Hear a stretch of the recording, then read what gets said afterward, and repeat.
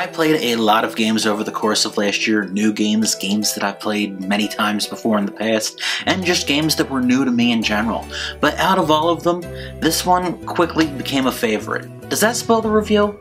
Who cares? Let's just talk about Timespinner. Timespinner is a Metroidvania type game, so you can already see the attraction there for me, but unlike a lot of indie games which have come out as of late, which either go for a modern hand-drawn style like SteamWorld Dig 2, or a bit more 8-bit inspired look, like The Messenger, this one goes for a more clearly 16 to 32-bit look, which I find really appealing. And I find that rather fitting since that's the era which brought us the genre.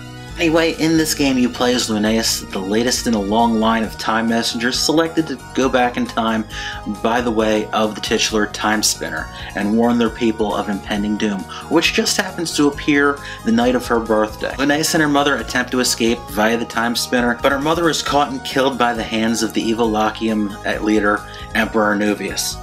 Lunaeus manages to escape, the Timespinner is damaged in the attack, and that throws her off course. And that's where the adventure begins, with her lost and fueled by revenge, and driven to find her way to put an end to Emperor Nuvius. Just because she's lost at the start of the game doesn't make Lunaeus powerless. She has this limited telekinetic ability referred to as aura control in the game. This enables her to attack with a pair of floating orbs tuned to her ability. You can find different orbs with different effects as you make your way through the game. You can also find adornments which will give your orbs other abilities. One ability will be passive and the other is a charge ability which will cost you some aura energy to use. As the game progresses, you will also gain the ability to freeze time for short periods, which, as you can imagine, this can be very useful. You can be making platforms out of airborne enemies or giving yourself a leg up against bosses, especially since you don't take any damage while time is frozen. And that's not the only form of time manipulation that you get to do, as you will discover an ability which will let you transport between a fixed point in the past and the present day. This kind of reminds me of time travel in Sonic CD or the dual instances of Dracula's Castle in Harmony of Dissonance. Remember, things that happen in the past will sometimes have an effect on the present. If you haven't already guessed, I am doing as much as I can to explain elements of the game without spoiling any major plot points. Let's just say there's quite a bit to the story of the game, and it's quite compelling. You can gather a lot of it through character interaction, but there's also a good-sized chunk that is revealed to you in the form of lost memories scattered throughout time and in the library computers. Reading these, of course, is a totally optional endeavor, but I do recommend it as it really adds to the story and the experience. Even before the story, what I think is really going to draw people in has gotta be the presentation. As I mentioned before, the visual style is intentionally retro-inspired. If this game was released on 1997 hardware, it would probably look exactly the same as it does here. The visuals aren't the only thing that draws inspiration from the 32-bit era, as the music sounds like it might have been outtakes from Castlevania Symphony of the Night. Jeff Ball, this game's composer, paid homage to Michiru Yamane's work in nearly every single track of this game. He even went as far as tracking down some of the same models of synthesizers in order to help capture the sound. While the music selections do sound like they may have been lifted from the originator of the Metroidvania genre, they do not sound the least bit out of place here in this game. Experienced players of this kind of game will know exactly what to expect with the gameplay. Relic system, familiars, explorations, huge enemies, it's all there. There are a couple times where they do tweak the Metroidvania style. There's a ledge grab which is a little bit more Metroid and it's a welcome touch. There's also a mild crafting element.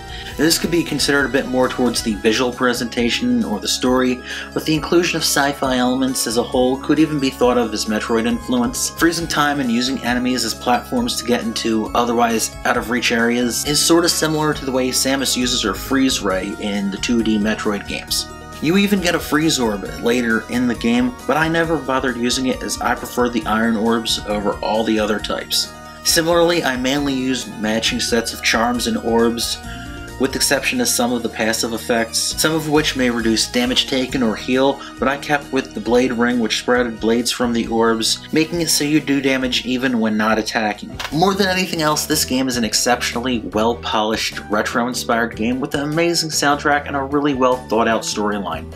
As I said right in the beginning of this video, the game quickly became one of my favorites that I played all of last year. I bought it on a whim and spent that whole weekend playing through it. I just really didn't want to non-stop. It's not a super long game. You can probably play through it from beginning to end in about 7 to 8 hours total, as long as you're not obsessing about finding every little thing.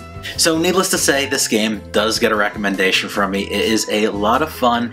It has some depth to it, and it's pretty enjoyable all the way through. I didn't find anything to majorly fault about it, and if you want to check it out for yourself, it's not hard to do. It's available on Steam for PC, Mac, and Linux.